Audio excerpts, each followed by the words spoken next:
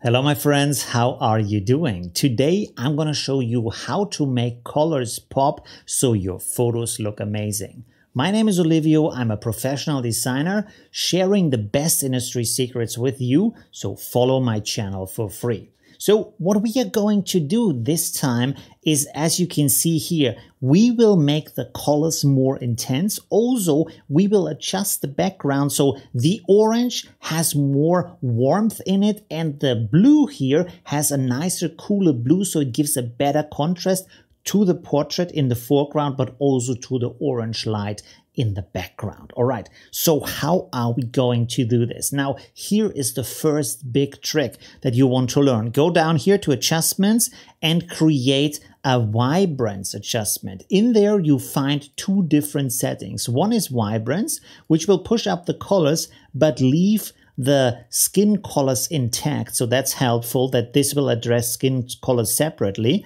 And what we want to do here is to actually push this down to desaturate the skin colors and then push up saturation. Saturation pushes up all colors equally.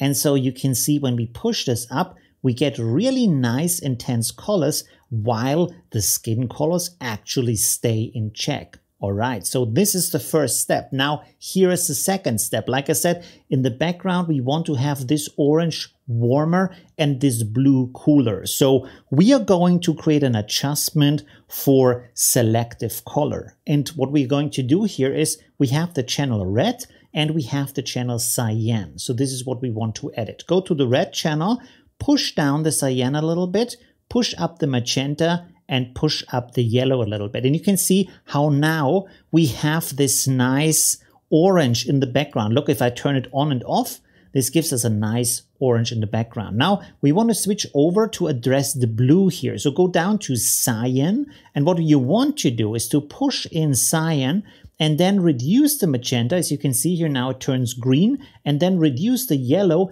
and this will turn it into a nice magenta blue. So pretty cool. Sorry, not magenta blue, cyan blue.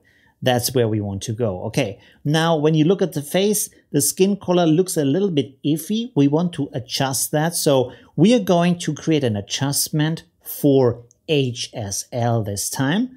Click on the yellow dot here, click on the picker next to it, and then look at one point where you have a medium face color, like for example here on the nose, like so. So this adjusts this area, and then you want to push the saturation down a little bit. Use your eyes for this to see, okay, that looks pretty good.